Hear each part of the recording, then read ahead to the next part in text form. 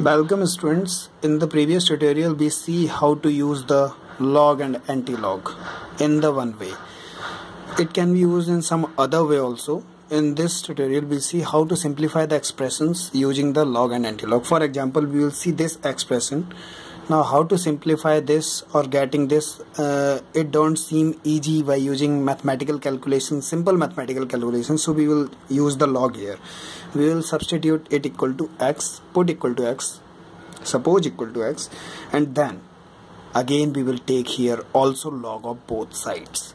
So it will be log x equal to 5 by 3 log of 2.3310. Here we use power formula, and using division formula, quotient formula, here we will write minus log of 2.241 minus log of 6.713.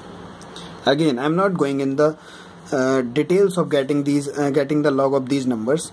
We will get some after getting out the log of these numbers and these numbers, we will get some number, suppose a, then it is log x.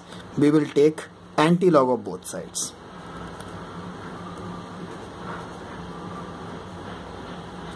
Then it will be equal to x anti-log a, which on taking the anti-log of this number a, we will get some number b, which will be the simplification of this whole expression.